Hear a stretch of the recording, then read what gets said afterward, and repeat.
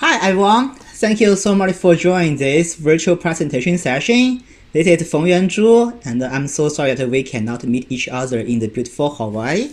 So I'm wearing this beautiful flower rings. Hope it can give you some feelings about we are actually meeting there. So today I will introducing our work BISHARE exploring bidirectional interactions between smartphones and head-mounted augmented reality. This work was done by me and my supervisor Tovi Grossman, and we came from University of Toronto. To start, let's see a video together. So I dragging a car model from my phone to the top. My ARHMD helped me to render the car together with the extended screen for more information. After that, I dragging the car model to the spatial environment and using my phone to adjust its orientation. After reviewing multiple objects, I using my phone shooting a laser. By combining a downward flick, I downloaded the model from the spatial back to my phone. For recent years, ARHMDs evolved a lot. We believe there are rich opportunities afforded by using ARHMDs together with smartphones to create better experience in people's daily life. There are actually a number of research efforts have begun to explore the cross-device opportunities arising from using a mobile device and ARHMD together. But if we look in them deeper, we will find that most of existing works are only designed in a single way. Either can be classified as phone-centric tasks, such as extending the phone screens with AR glass, or HMD-centric view, which using the mobile phone as a luxury controller for the HMD input.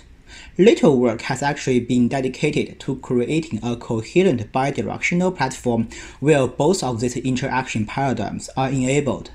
So our work here is trying to explore such a coherent bidirectional design pattern to support the cross-device interactions between smartphones and ARHMDs. To do so, we first make a capability analysis for each side. We comparing the smartphones and ARHMDs with their input and output capabilities to figure out the contrast and the complementing property of them. This is our results. At the first glance, you will find that many of the properties are complementing one another. For instance, the phone can provide precise, familiar, tangible input and render high-resolution displays, which the current ARHMD difficult to make. The ARHMD can provide better spatial interactions and render spatially, which is difficult for the mobile device to do. After capability analysis, by combining findings from existing works, we conclude several design principles. First of all, instead of doing single-direction interaction, we believe that supporting continuous and bidirectional interaction is very essential to provide more opportunities for better experience. Another important principle is to utilize the phone for detailed and precise interactions and utilize the ARHMD for spatial interaction, which is based on their properties of capabilities. Preserving known interaction patterns refers to taking usage of what the users are already familiar with. This effect is also known as legacy bias.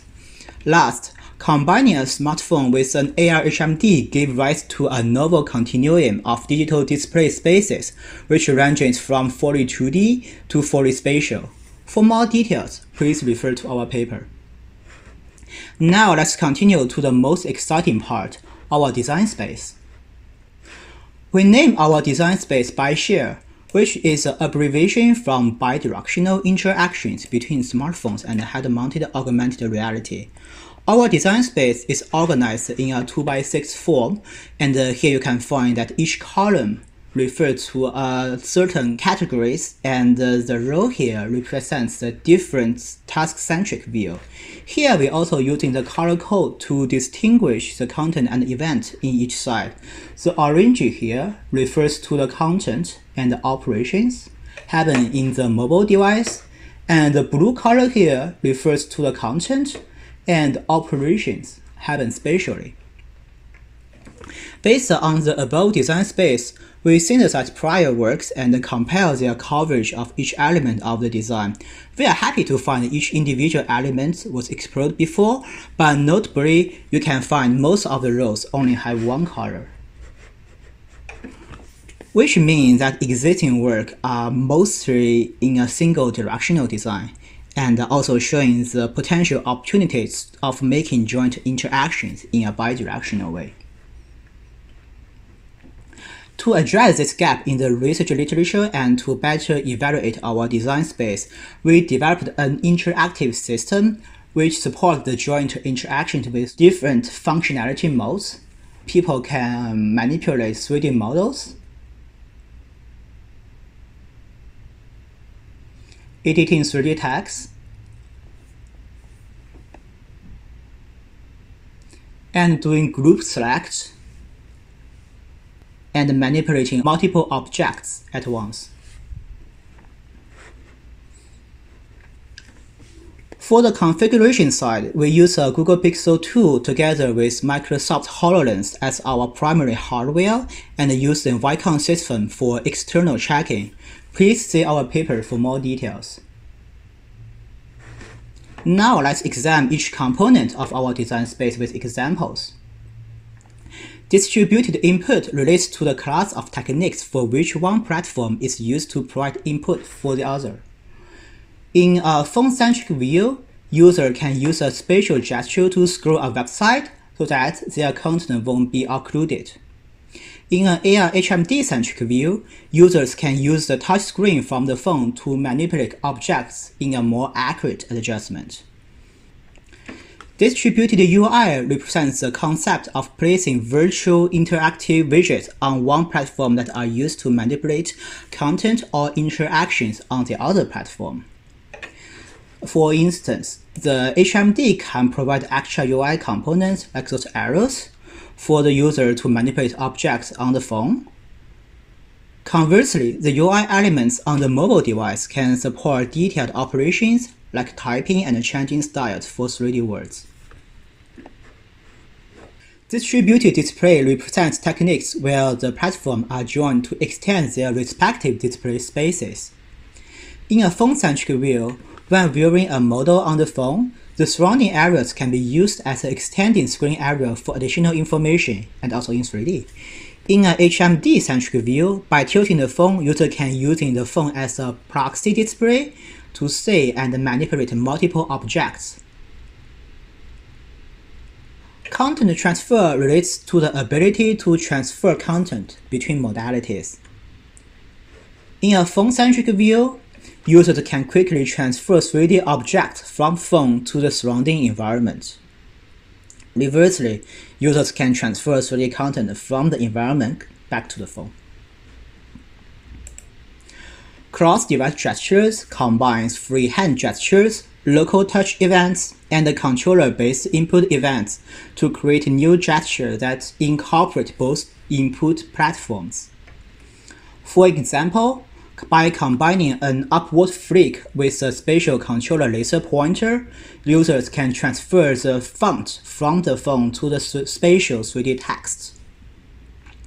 Similarly, by combining a downward flick with the laser pointer, user can download the spatial content back to the phone. Finally, tangible interactions are the class of techniques which leverage the phone as a spatial tangible input device. In a phone-centric context, holding the phone flat creates a virtual shelf to display a spring-loaded preview of the 3D content. In an AR-centric view, the phone can be used to knock on nearby models, which can transfer them back to the preview area. Or by fitting the phone to the 3D object like a flashlight, the virtual light from the screen will render objects as a wireframe. As a summary, our system supports interactions within each element of this design space under both phone-centric and HMD-centric task context. Please refer to our paper for more details. To better evaluate our work, we ran a user evaluation to gather initial feedbacks. We invited 12 users to participate in our evaluation. We first guide them to go through each element within our system, and then asking them to make a high-level self-creation task. A questionnaire together with the exit interview will be provided after the user finishes their tasks. For more details, please refer to our appendix and paper. All the participants can finish the final task individually. Here you can see how they created in their final tasks. Feedbacks from the questionnaire is overall positive. Please notice that users rate phone-centric and HMD-centric almost equally, which enhance our confidence of providing bidirectional interactions instead of only in one single direction. From the interview, we are happy to find that many participants are engaged with a combination of phone and ARHMDs. For participants who are not so familiar with ARHMDs, some of them are happily reported that mobile phone provided a familiar interaction and making them feel easier to manipulate spatial objects. We are also happy to find many participants enjoying the content transfer in both directions instead of a single way. Now let's talk about our future works. The first thing we can do is to explore other device capabilities. We are only adapted spatial tracking, limited gestures, and touch events in our explorations. Other capabilities like voice input, environment understanding, and gestures can be explored in future. In the technical implementation aspect, we hope we can use market tracking and a better software in future to better understand the daily use of the joint interactions. And with the better technical implementations, in future we are also planning to evaluate these joint interaction ideas in people's daily life. Thank you so much for watching this video. I'm so sorry we cannot provide a real-time QA session for you. If you have any questions, feel free to ask him via the email or just a comment on this YouTube video. Thank you so much.